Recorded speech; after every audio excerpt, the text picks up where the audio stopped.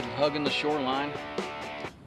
Finally, seeing a bunch of fish busting, so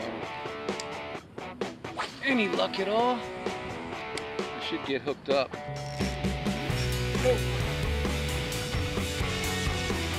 Oh yeah, snook.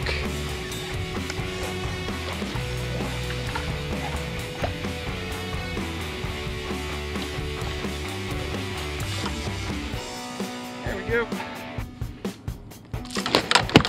Yep. Quick release on that one.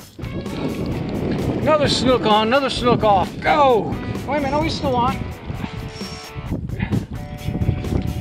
Oh, it's a blue. Whoa. Nice sized bluefish.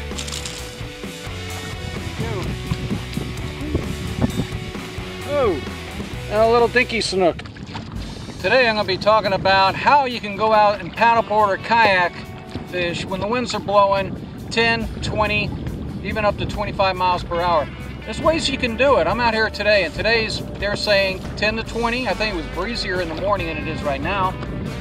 But some of the tools that I use on windy days, whether you fish out of a kayak or a paddleboard, push-pull is great.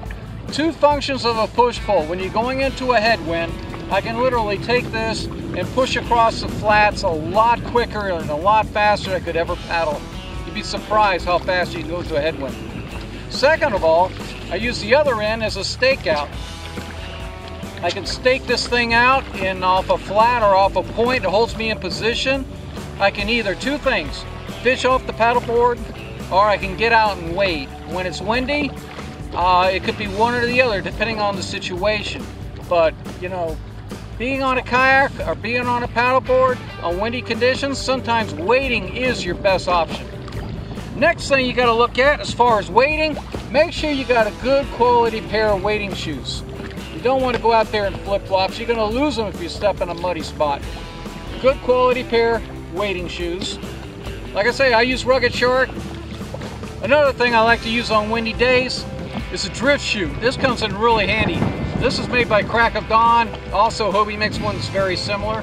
Got flotation on top, a weight on the bottom. It'll open up. It's like a little parachute. I can put this thing out. Even on days when they're calling 5 to 10, when I'm standing on this board, it blows me around. I put this out, it'll hold me on the flat. And instead of blowing across in 5 minutes, I could be there for an hour fishing. Great tool. Always carry this with me.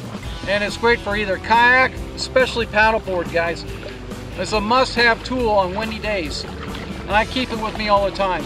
Also, it can come in handy when you hook that big tarpon and it starts taking you for a sleigh ride. You're going a little bit further than you really want to. Drift chute, must have. Well, overall, it wasn't a bad day. 2 snook and 1 nice bluefish on a day that was windy, to say the least. But using the shoreline, the mangrove shoreline, using things like my push pole and drift chute, and getting out and actually wading in sections, I was able to salvage the day. So don't let the wind keep you off the water. Just study the conditions and go out there and enjoy it. You can do it, even on a paddleboard. This is Peter Hink on the Inland River Lagoon. And thank you for watching.